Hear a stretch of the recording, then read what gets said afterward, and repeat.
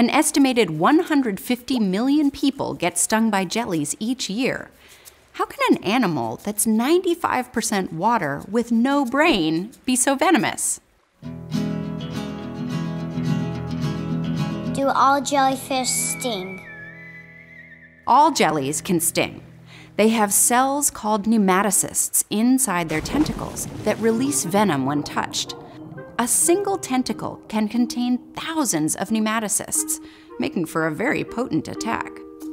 If a small fish or other animal swims into the tentacles and gets stung, the venom paralyzes them, allowing the jelly to bring the fish up to its mouth and eat it. That venom also acts as the jelly's main defense mechanism. If you brush up against the tentacles, those nematocysts spring into action to protect the jelly. Jellies have no brain and no heart, and they're technically not fish.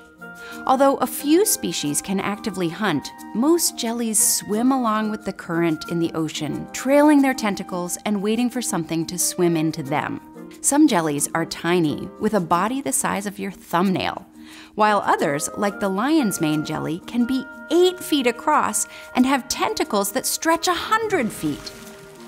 But most jellies are not dangerous to humans. In fact, you wouldn't even feel many species' stings.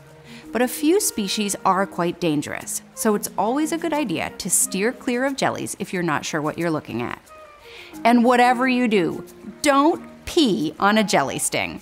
That's a myth and could actually do more harm than good.